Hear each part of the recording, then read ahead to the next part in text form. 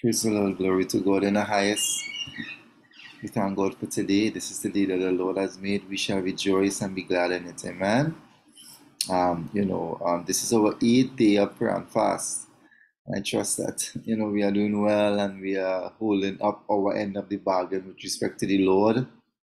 And this morning, I just want to pray. I just want to share a little bit on intercession.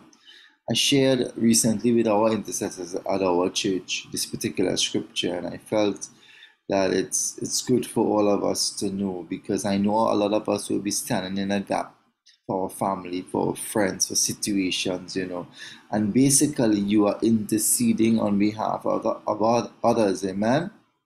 So I just want at this time just to read quickly in Genesis chapter 18. I'm going to read scripture here. Amen. I'm going to read from verse 1. And the Lord appeared unto him in the plains of Mamre, and he sat at the tent door in the heat of the day. And he lifted up his eyes and looked, and lo, 3 men stood by him.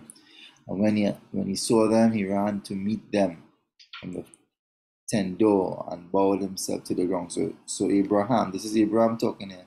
This is Abraham being by the tent. The Lord appeared and he bowed himself down. So he worshipped immediately and said, My Lord, if I have found favor in thy sight, pass not away, I pray thee, from thy servant. So he desired the presence. He didn't want the God to go, but he wanted the presence of the Lord. That was his desire.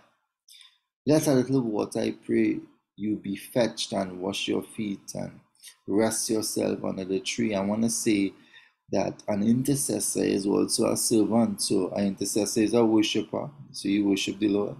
An intercessor is also one who behaves as if they are a servant. They serve. Amen. When nobody sees, they serve. Hallelujah. They stand in the gap. Verse 5. And I will fetch a morsel of bread and comfort ye your hearts. After that you shall pass on. For therefore are you come to your servant? And they said, So do as thou hast said. You wanted to get something to sustain these men. Abraham hastened to the tent, quickly to Sarah, and said, Make ready 3 measures of fine meal kneaded, and make cakes upon the earth. And Abraham ran. Listen, Abraham wasn't walking, Abraham was running. Ran unto the herd and fetched a calf tender and good, and gave it unto a young man, and he hastened to dress it. And he took butter and milk and a calf which he had dressed, and set before them. And he stood by them under the tree, and they did eat. Abraham served these men that he saw. Abraham did what he had to do. He was a worshiper. Amen. Abraham not only was a worshiper, but he served. Amen. And he did all these nice things, and he stood in the gap for others. He as we would see later on in the text, he stood in the gap for the people of Sodom and Gomorrah. Amen. Amen. Hallelujah. I want to show you something.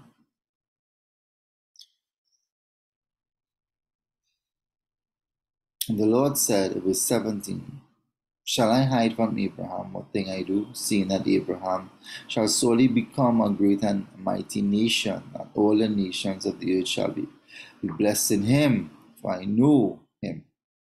He will command his children and his household after the Lord.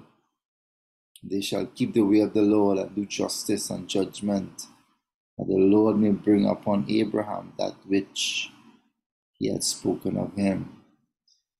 And the Lord said, Because the cry of Sodom and Gomorrah is great, and because their sin is very grievous, I will go down now and see whatever they have done altogether, according to the cry of it, which is come to me. And if not, I will know. And the men turned their faces from thence and stood towards Sodom. But Abraham stood yet before the Lord. I want to show you something. Even though the men said this and turned towards Sodom, Abraham was standing before the Lord, so he did not move. Amen? He was standing in the gap for the people of Sodom and Gomorrah. And he was facing the Lord. And you're saying, Lord, hallelujah, will thou destroy the righteous with the wicked? Peradventure, if you find 50 righteous within the city, will thou also destroy and spend on the city for the 50 righteous that are therein? The Lord said, okay, let's see if we find 50. Amen? Let's see if we find 50. And eventually, Abraham said, Lord, if thou find 45, will you still destroy it? The Lord said, okay, let's see. And then eventually, Lord said, if you find, Abraham said, if you find 40, they were not finding 45 and 50. He said, what about 40, Lord? Lord said, okay. Didn't find 40. He said, what about 30, Lord? Listen, Abraham was standing in the gap. Amen. Didn't find 30. What about 20, Lord? Hallelujah. Didn't find 20. Didn't find 20. What about 10, Lord? Abraham was standing in the gap. Abraham was a worshiper. Abraham served. Amen. Hallelujah. Abraham really was standing in the gap for the people. And today I know you are standing in the gap for many. And I want to encourage you. Hold fast. I want to encourage you, church. Do what you have to do. Stand in the gap for others. Amen. Have the right spirit. Don't back down. Don't throw in the towel. Pray for others. Stand in the gap for them.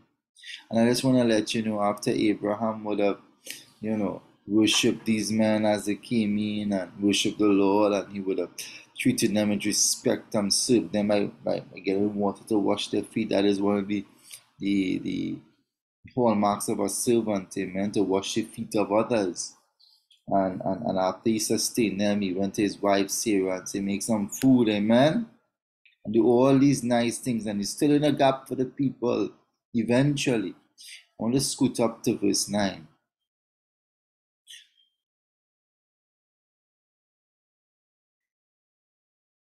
And they said unto him, where is Sarah thy wife? And he said, behold, in the tent. And he said, I will certainly return unto thee according to thine life, and lo, Sarah thine wife shall have a son. And Sarah heard it in the tent door and was behind him. And now Abraham and Sarah was old and well stricken in age, and it ceased to be with Sarah after the manner of woman. Therefore Sarah laughed within herself, saying, after I am waxed old, shall I have pleasure, my Lord, being old also? Amen. After all that was said and done, I want to say the Lord asks a question about Abraham's wife. I want to let you know, and I heard a man of God said this, and I want to leave this with you as we close. What you make happen for others, God will make happen for you.